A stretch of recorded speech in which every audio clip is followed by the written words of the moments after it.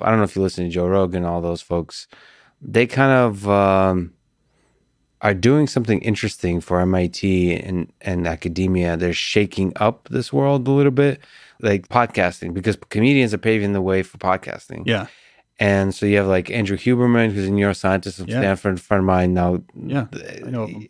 He's like into podcasting now, and you're into podcasting. Of course, you're not necessarily podcasting about computer science currently, right? Yeah. But that it feels like you could have a lot of the free spirit of the comedians implemented by the people who are academically trained, who actually have a niche specialty. Yeah. And then that results, I mean, who knows what the experiment looks like. Yeah. But that results me being able to talk about robotics with Joey Diaz. Yeah. When he says, drops F-bombs every other sentence. And the world is like, I've seen actually a shift within colleagues and friends within MIT where they're becoming much more accepting of that kind of thing. It's very interesting. That's interesting. So you're seeing, because they're seeing how popular it is. They're like, well, you're really popular. I don't know how they think about it at Georgetown, for example. I don't know. It's interesting, but I think what happens is the popularity of it combined with just good conversations with people they respect. It's like, oh, okay, wait, this is the thing. Yeah. And this is more fun to listen to than a shitty Zoom lecture. Yeah. About their work. Yeah. It's like, there's something here. There's something interesting. And nobody actually knows what that is. Just like with like Clubhouse or something, nobody's figured out like, where is this medium take? Is this a legitimate medium of education? Yeah. Or is this just like a fun? Well, that's your innovation, I think, was we can bring on professors. Yeah. And I know Joe Rogan did some of that too, but you're professors in your field. Like you bring on all these MIT guys who I remember, Well, that's been the big challenge for me I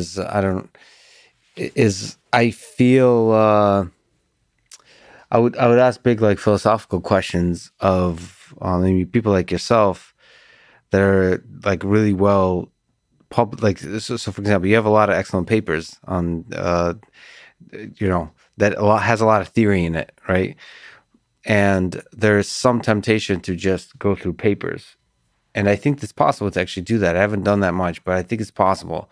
It just requires a lot of preparation. And I can probably only do that with things that I'm actually like in the field I'm aware of. But there's a dance that I would love to be able to try to hit right, where it's actually getting to the core of some interesting ideas as opposed to just talking about philosophy. Yeah. At the same time, there's a large audience of people that just want to be inspired by disciplines where they don't necessarily know the details. Yeah. But there's a lot of people that are like, I'm really curious.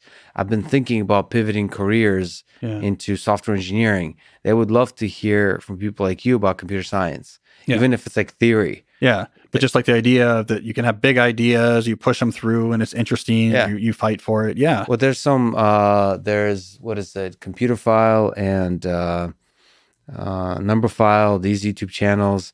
There's channels I watch on like chess, exceptionally popular, where I don't understand maybe 80% of the time what the hell they're talking about, because they're talking about like why this move is better than this move. But I love the passion and the genius of those people, and just overhearing it. Yeah. I don't know why that's so exciting. Did you look at like Scott Aronson's blog at all? The Shuttle Optimized? Yeah. It's like hardcore complexity theory, but there's an enthusiasm, or like Terry Tao's blog. I mean, a little bit of humor. Yeah. Terry Tao has a blog? He used to, yeah. And it would just be, I'm going all in on, here's the new affine group with which you can do whatever. I mean, it was just equations. Well, in the case of Scott Aronson, he's good.